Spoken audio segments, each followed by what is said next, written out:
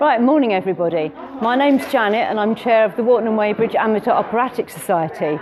Thought it might be a good idea to thank all of those of you who have joined the Save the Cecil Hepworth Playhouse group and signed the petition to have a look at actually the theatre itself as we're working in it. The Desborough players are here this week with their pantomime, and as you can see, going on behind me is all the getting that they have to do. This is an amazing venue for all the local community groups to be able to use, and as you can see, great amount of stuff and work is going on.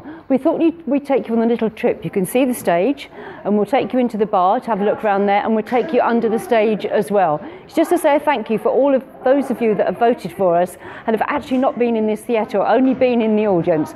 Okay, come with me. Well, here we are in the bar of the Playhouse, which I'm hoping most of you have been in and spent some money.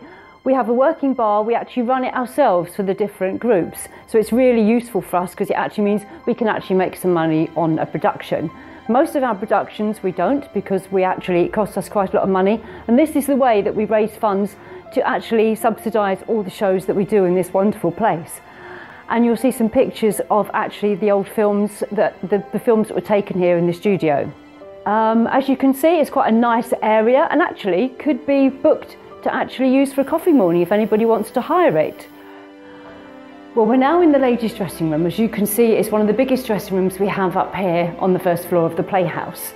Many, many years ago, when it was the Hop, as some of you I'm sure will remember, this wall wasn't here. There were windows in the wall that went along. There were holes where people used to stand up here with their drinks. Right, here we are now under the stage, and actually you may or may not be able to see at the moment where the orchestra pit go. We take out the back of the auditorium and they all sit under here as well. And it's madness under here. We then have changing all under the theatre here. The orchestra are there, we have screens here, and then all the changing goes on under here for quick changes. It is absolute chaos, but I have to tell you, it's amazing. The fun that you have is quite amazing. It's really dark under here, and it's really interesting to see the thespians in their normal habitat.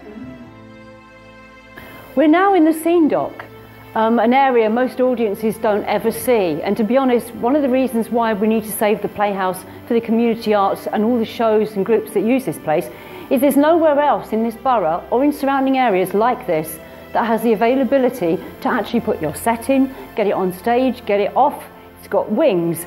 So as you can see, quite a large area, and this is very much part of the original of the Walton studios that Cecil Hepworth built back in the early 1900s. And it's impressive to think that in this room and in the auditorium next where we've already looked, that they had the energy supply was from 2 captured German U-boat generators, and they were stored in the auditorium where we were on our first visit. And as you can see, that probably can't see it, you might be able to see there's a door there that actually is the original door of the studios as well. It is quite an amazing building and we really should save it. We're now going to go onto the stage. So as you can see now, folks, we're up on the stage, and actually the Desboroughs are setting up here for Treasure Island, which starts next week. And unfortunately for you, it's sold out. As you can see, we have many areas that we can use. We have very large wings. We can actually put all the cloths up and make the stage look completely different from how you see it now. What I'd like to do now is to thank you all for signing up to Save the Cecil Hepworth Playhouse, and please, if you can share it and share it and share it again. We need to get 3,900 signatures, which forces a council debate.